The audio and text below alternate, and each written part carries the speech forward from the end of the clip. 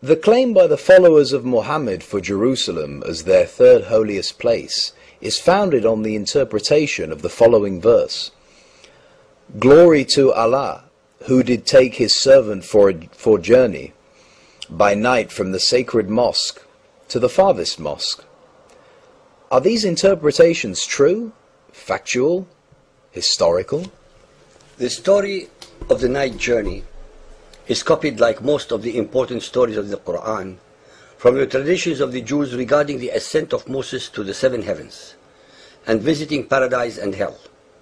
Muhammad in his Quran changed several items to suit the Arabian mind. Isra is the name of Surah 17, which is also called Bani Israel, the children of Israel. It is the alleged nocturnal journey from Mecca to the furthest mosque mentioned in chapter 17, verse 1. Glory to Allah, who did take his servant for journey, Asra, by night from the sacred mosque, Al-Masjid al-Haram, to the furthest mosque, Al-Masjid al-Aqsa. Even the obvious should be pointed out to the listener, that the name of Jerusalem is not even once mentioned anywhere in the Quran. Jerusalem, on the other hand, is mentioned 667 times in the Bible. This alleged event is described in Bukhari Hadith 1.345, and it says, Gabriel took Muhammad by hand to the first heaven, where there is no mention of Jerusalem. Bukhari Hadith 5227 and 4.429. Gabriel and Buraq go to the first heaven. Again, there is no mention of Jerusalem. Bukhari Hadith 9.608. Gabriel took Muhammad by hand to the first heaven. Yet once more, there is no mention of Jerusalem. The explanation of this ayah or verse is found first and foremost in the only biography of Muhammad written by Muhammad ibn Ishaq in his book Sirat Rasulullah.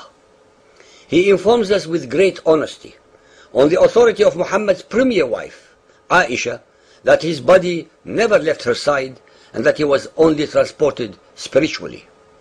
This is corroborated by the Qarawiyun library manuscript in Fez, Morocco, where it repeats that Aisha, the Prophet's wife and most intimate companion of his later years, declared emphatically that he was transported in his spirit, biruhihi, while his body did not leave its place. Also, the great Al-Hasan al-Basri, who belonged to the next generation, held uncompromisingly to the same view. In another version, in section 267, page 184, it is Hind, Hani, daughter of Abu Talib, Muhammad's cousin and sister of Ali, that relates concerning the night journey. The apostle went on no night journey except while he was in my house. He slept that night in my house.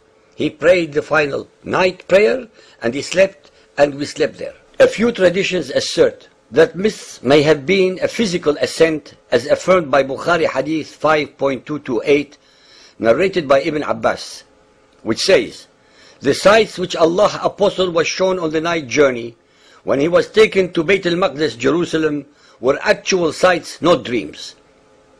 Whose version should one trust? That of the wife who slept with him, or of his companions who were not present?